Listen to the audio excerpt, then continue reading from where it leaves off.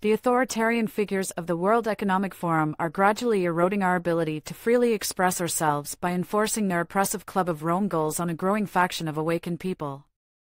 Even in the face of their unyielding actions, Kerry and his allies within the New World Order are determined to ensure that their messages are not just heard but amplified, even as they try to quiet ours.